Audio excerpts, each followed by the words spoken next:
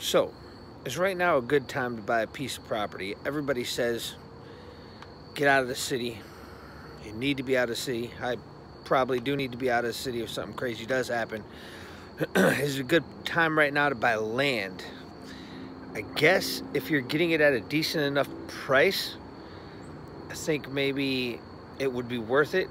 Get it ahead of time. But with all the job loss and everything, does it seem like a thing that should be done or shouldn't be done? Should you risk it right now?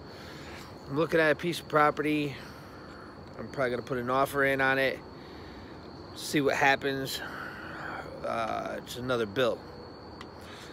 There's ways you can make money off your land, and I'll be doing so if I get the chance to get it.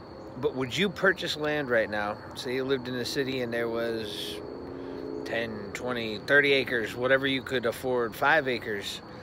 Is it worth it right now to go try to buy it? Or is it better off to conserve that money? It would give you another spot to go to also. If you had to leave the location that you're in, you could have that property set up for whatever you may need in case of an emergency. But also, how far away do you think it should be? The one I'm looking at is a half hour away from me.